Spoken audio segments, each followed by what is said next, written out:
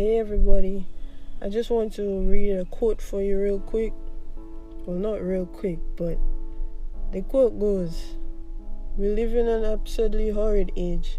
We run where we ought to walk, and we walk where we ought to sit.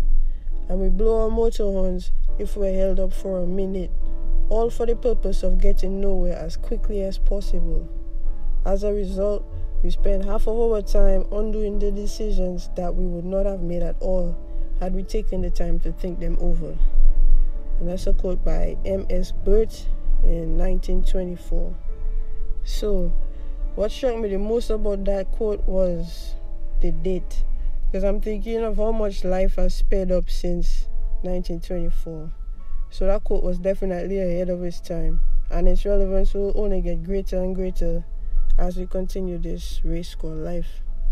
But it is imperative that we take it slow sometimes, consciously and purposefully, so we can rest, observe, take in from our surroundings in a more intentional way, You might notice something that was right in front of you all along, gain a new perspective, appreciate something new, or even the same thing but in a new way.